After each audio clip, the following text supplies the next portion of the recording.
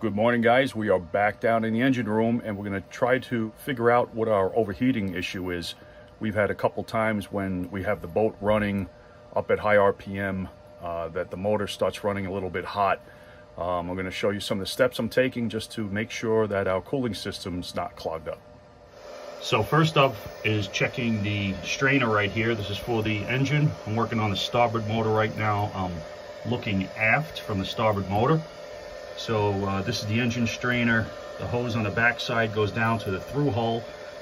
You need to also check to see if you sucked anything up on the thru-hull side underneath the boat. That is possible. I did find some debris under there. I did check this strainer out. You open this up, take those wing nuts off, open that cap, and there's a screen down there, which is actually glass. You can see that it's clean. There's nothing in there really clogging it up. So we're looking pretty good there. But it's a good idea to take that out and clean that out periodically also. So after the strainer, the hose runs down underneath towards the impeller pump. The impeller pump is over here behind that pulley. I had already checked that impeller.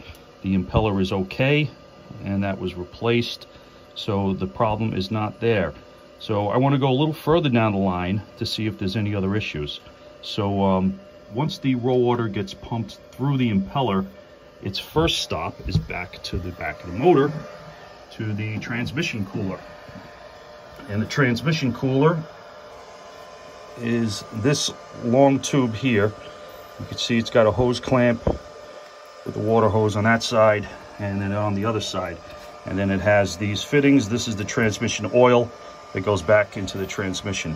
So raw water is coming from the impeller on a hose on this side, right here. It flows through the transmission cooler, cools the transmission oil, and then it comes back out over here. So first place you want to check, I want to pull that hose off on the far end, and we want to make sure that on this hose here, you want to check to see if there's any debris right at this point, because if you were going to suck up any debris that actually got past the strainer, or if it's an old impeller that may have broken off bits and pieces, it's most likely going to be stuck on the inlet side of this transmission, because you have small tubes that will not pass any large items. You'll see that when we open it up, and I'm just going to hit it with a hose, backwash it quick, and make sure we don't have anything clogging that up. Okay, so I loosen this hose clamp, and we're going to pull this off, and you're going to have some raw water come out, so be ready for that. Well, maybe not. Okay. Put that off to the side.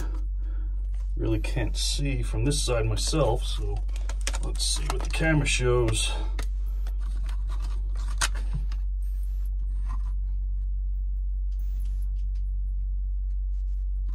Okay, so I dug my fingers in the end of that cooler and I pulled out these three large pieces. Those are pieces of an impeller from years past that broke off, an old impeller, probably before I had the boat even. This is the first time I'm checking this.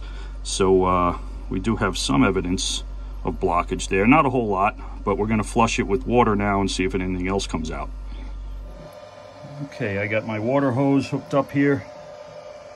I didn't have an extra length of hose, so I just wrapped some rubber tape around there just to seal up the hose. I got the on-off switch right here. And I got a small container. I'm gonna try to catch whatever flows through. So let's check this out, see how this works.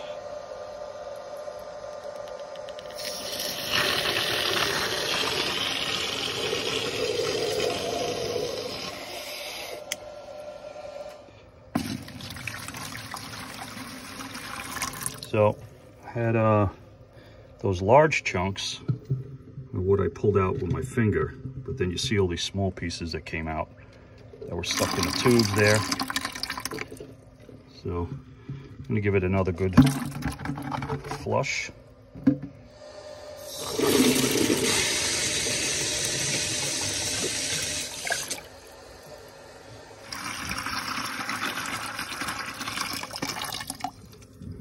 All right, had a few more pieces come out. So all those black things or what was in there. Okay, just flushed it again. Nothing else came out to speak of. So I think we're good there. We're gonna hook those hoses back up and move further down the system. All right, we got the hoses hooked back up.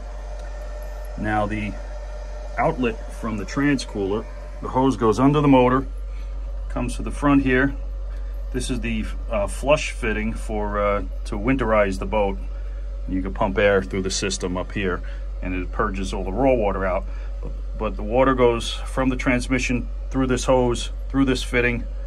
It snakes around the back here, comes up this way, and goes in this port right here for the heat exchanger.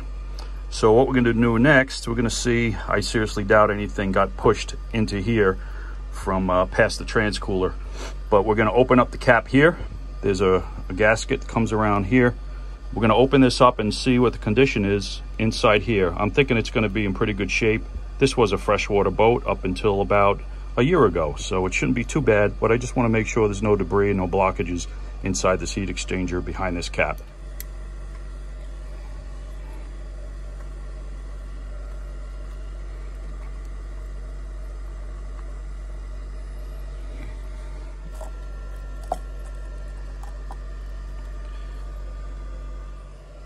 Okay, there's the inside of the heat exchanger. That's the raw water side. So the raw water comes up through that orifice down here at the bottom, and it flows through the heat exchanger, which doesn't look too bad. I don't see any debris in there, really. Looking pretty good.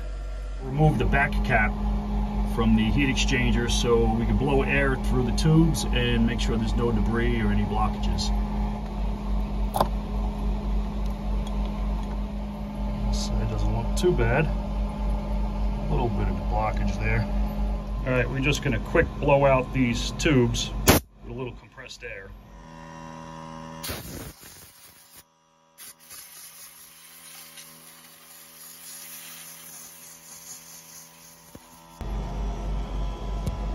All right, so we blew out all these tubes, and you'd actually see the flashlight a little bit come through on the other side. So we look pretty good here. All right, so we got this all closed back up again.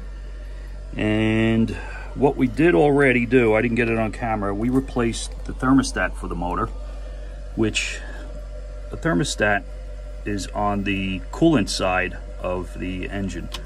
So if you see back in there, there's 2 bolts that hold a flange on there where that hose is going to. Unscrew those 2 bolts and that fitting comes off and the thermostat is right behind there. It's very simple to replace, so I did that off camera.